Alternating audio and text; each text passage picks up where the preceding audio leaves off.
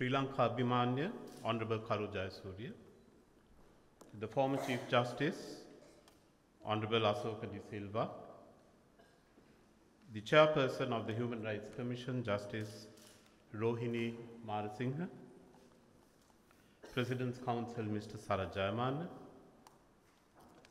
Your Excellencies of the Diplomatic Corps, representatives of development partners, the Commander of the Sri Lanka Air Force, representatives of the Commander of the Sri Lanka Navy and the Inspector General of Police, distinguished invitees, ladies and gentlemen. The incidents of 2022 are still fresh in our minds. The agitations or the Aragalaya of last year gave rise to numerous outcomes, some obvious and others subtle. As a serving judicial officer, it would be wholly inappropriate for me to comment on the root causes, the process, and the legality or otherwise of the manifestations of the Aragalaya, its merits and outcomes.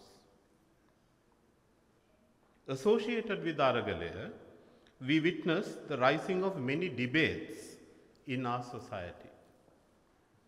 Some arose due to multiple challenges that Sri Lanka as a democratic nation need to grapple with. One such debate centered around the absence or the lack of consensus in our community of what a lawful arrest is, as opposed to a protest which is either unlawful or illegal. In other words, the question as to what protests are permitted by law and what are not. The other debate focused on the responses or reactions by the police and the armed forces towards protests.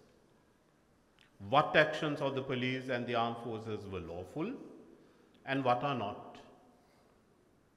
I do not, ladies and gentlemen, propose to deal with or comment on any specific protest or response thereto. However, it is my view that addressing you on some of the applicable legal principles would be appropriate. In a functioning democracy, protests are not uncommon. Protests are in fact very natural. The state and her people can have divergent views. Groups of people may also have divergent views among them. People may want to openly express their opposition to certain policies and practices of the state. In fact, the existence of peaceful protests can be identified as a feature of a truly functioning democracy and a free society. Protests can give rise to changes of state policy. Some changes so carried out by the state may in fact be in public interest. Certain socio-political scientists may even go to the extent of saying that protests, insofar as they do not transgress the law, should be encouraged. To protest without infringing the law is a right that people have. It stems from certain fundamental rights recognized by our Constitution. To me, a protest is an external manifestation of a group of persons jointly exercising the fundamental right to freedom of speech and expression and the freedoms of peaceful assembly and association, coupled with political activism with one or more political or other goals. It originates from an inalienable fundamental right to freedom of thought and conscience. It is, ladies and gentlemen, in public and national interest that people are permitted to jointly and individually exercise their fundamental and democratic rights in the nature of participating in lawful protests without, of course, violating the law. Ladies and gentlemen, the problem arises out of not all protests being alike. Some protests start off peacefully and end in the same peaceful manner. Some start off peacefully, but in the process of the protest itself turns into violence with offences being committed. Then, of course, there are protests which start off illegally in an unlawful manner and continue to be unlawful. There are, of course, peaceful protests to which different groups of persons with various collateral motives may join to scuttle the peaceful nature of that protest. That is why defining a protest to be either legal or illegal is a challenging task. Therefore, ladies and gentlemen, you will observe that the legal complexion of a protest can be threefold. Lawful protest on the one hand and unlawful protest on the other hand. The third category being a combination of both. In my view, it is the rule of law that sits between lawful and unlawful protests. A lawful protest is a protest that does not entail any illegal activity. An unlawful or illegal protest is a protest that is associated with transgressions of the law. That is where law enforcement has a role to play.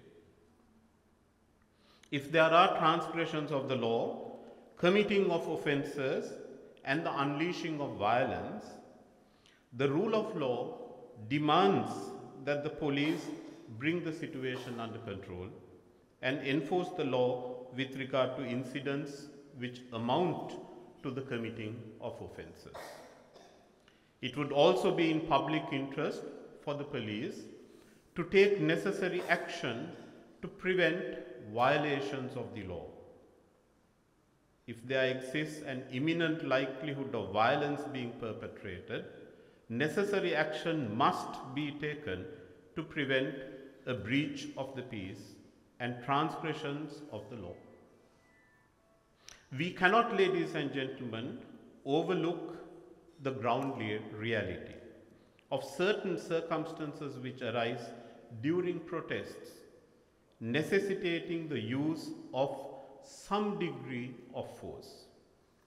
I would be hesitant to classify that degree of force as being reasonable force because of its subjective nature. Therefore, ladies and gentlemen, the police, possibly aided by the armed forces, in situations where the armed forces have been mobilized in a lawful manner, must respond to the outbreak of violence, as well as situations where there exists a realistic and imminent likelihood of violence erupting. However, as a lawful protest is a legitimate form of exercising fundamental rights, the right to freedom of expression and free speech, and peaceful assembly and freedom of association, the responses of the police must be strategized to interdict only illegal activity, while permitting what is lawful. The police and the armed forces must respond in terms of the law without reacting. The responses of the police and the armed forces must be carried out within the framework of the law, as prescribed by the law, and in a manner not exceeding the authority conferred on them by the law. The responses of the authorities must not only be lawful in the strict sense of the word, but must also be necessary in the circumstances and carried out in good faith, in a manner that is proportionate to the harm that is being caused or is likely to be caused. The responses, ladies and gentlemen, by the police and the armed forces should not take the form of punitive action in the nature of immediately punishing those who transgress the law. The responses of the police, unless unavoidable, should not result in causing any form of physical or psychological harm to even those who violate the law. Actions against the perpetrators of violence must necessarily be carried out in a manner that is lawful, while going to the extent of upholding the fundamental rights of even those who violate the law.